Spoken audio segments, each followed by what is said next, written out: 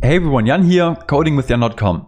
Today I want to give you a quick, but yet very important update on some of the changes coming to Shopify's free themes. We are going to be covering the new themes that are coming, what features you can expect, and also how to migrate from older themes. This is going to be particularly important if you're an agency, a freelancer, or Shopify partner, because you just need to know how this is going to impact merchants. So then I would say, let's have a look. Alright, so by now you're probably all familiar with the new Dawn theme. It was the first theme to support the Online Store 2.0 features, and it's also the new default theme when you create a store from scratch. In direct comparison to the older free themes, Dawn is also a very fast and lightweight theme. Yeah, I guess we all know how performance and page speed is always a major concern for merchants, right? And you can also use Dawn to learn more about the new theme architecture or how to build themes in a very web-native way. And it can even be used as a starting point for building your own themes, which is pretty cool. Okay, but now, why am I telling you all of this? What is changing in 2022? As a first announcement, starting from today, you will find 3 new themes sitting next to Dawn. And the way these were created is that they were forked from Dawn's GitHub repo. And then each of the themes is pre-configured for one of the top merchant industries. So Dawn will be an apparel theme. Then Cra for home and decor stores.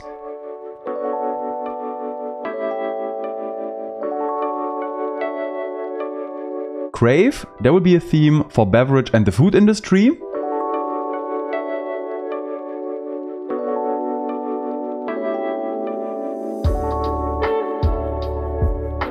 And Sense, there will be for the health and beauty niche.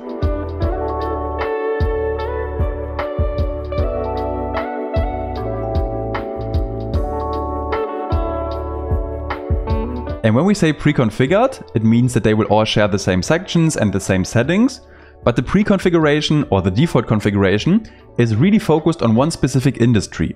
And to give an example here, the Crave theme, which is for food and beverage, they will have a collapsible tab with ingredients on the product page. And in the same way, they all have their own visual styles, their own branding per default to support their industry and to help merchants get started more quickly. Alright, then we can also talk a bit about the new features. And first of all these themes will have a slideshow section, which was heavily requested for Dawn. And then there will also be more styling options on a global level. As you know, every theme has section-specific options and then also the global theme settings. And here you will be able to make changes to borders or control the shadows of different elements, things like the opacity, width, radius, offset, and so forth.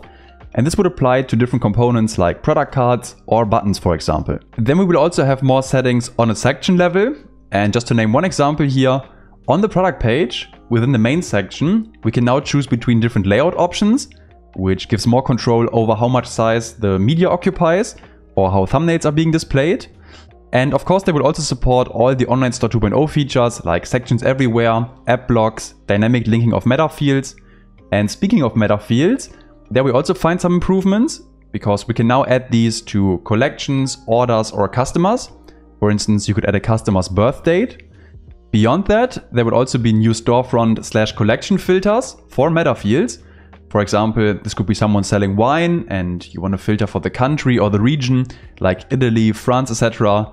And that will give more fine-grained control over large product catalogs. And then lastly, I want to announce that the limit for template files will now be increased to 1000 per storefront, which was heavily requested as well. Alright, then let's also talk about the next steps for merchants and agencies. So if merchants want to have access to the advanced theme settings, or if they are potentially still using a vintage theme not supporting the Online Store 2.0 features, then you could definitely propose a migration or update some of their templates as a service. And of course, merchants will be encouraged to take a look at the new themes, free and paid ones, and then you as an agency can already be prepared for that, or for some of the questions you might get. So this is actually a good opportunity for you as an agency to stand out, because you can help your clients assess the best option for their business and also support and guide them in the process. But just keep in mind that if clients want to have access to the new theme settings I've mentioned, regarding shadows and borders, etc., they only come with the new free themes. And if you pick a theme from the official theme store, then any theme with the OS 2.0 badge will be compatible with the Online Store 2.0 features, but they will have their own sections and settings.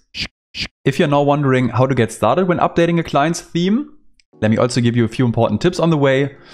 Essentially, there are only 2 different ways to approach this. A would be to install a completely new theme, whether it be a third-party theme or one of the new free themes, and then run a theme migration. Or the second path would be to update some of their templates to the new JSON format, because that would already give you access to sections everywhere, app blocks, and the dynamic linking of meta fields through the customizer. The decision on which path to take also depends a bit on the number of code customizations made to the current theme, also considering code snippets that were added through apps. So I think the best I can do for you in this short video is to just give you some ideas and considerations on the way. So if you're choosing a completely new theme, pretty much the whole backend would stay intact. That is to say products, collections, uploaded content, but you would need to rebuild the entire storefront. And also all code customizations from the previous theme would be lost. So if you're using Git for version control, then it would be a very good idea to just go through the different commits, through the commit history, and see if any important features would be affected by that. If on the other hand, you have a client on Dawn, and they also want to have access to the new theme settings, then coming soon, they might be eligible for an automated update process. And this automated process would go through the theme files line by line, or better to say through the settings. And if they're still compatible, carry them over. But there's a caveat to it, because this would only work if you haven't made significant code changes. And given that caveat, it's actually quite likely that only a small number of merchants would qualify for this right now. But if they do, you would find that within the theme index on the admin dashboard.